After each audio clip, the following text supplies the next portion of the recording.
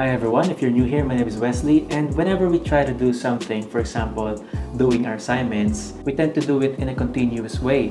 What do you mean by that? Whenever we are doing something, we try to focus ourselves and give our best selves into that kind of thing that we're currently doing. And after accomplishing that task that we have, we tend to get tired. I mean, really tired. So let's just say you're doing your assignment in math. 1 p.m. you started, but after, let's say, after 2 p.m., you're still doing your assignment.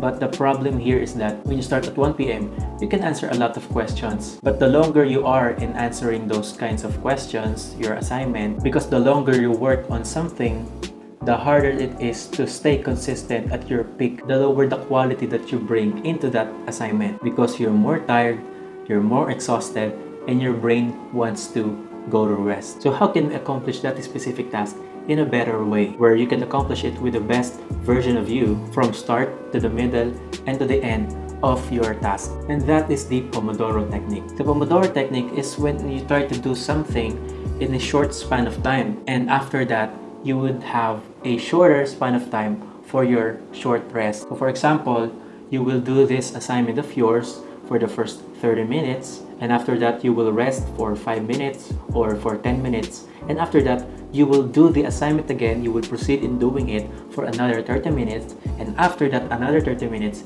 you will again rest for another 5 minutes or another 10 minutes, and after that you will do the assignment again. The good thing here is that you don't have to do your assignment continuously because you're having these short breaks in between those time that you are doing that specific task. In this way, you won't get tired so easily, and whenever you're doing something, you can rest assured that whenever you're using this kind of technique, you can expect yourself to do things more flawlessly and faster to be a more productive person.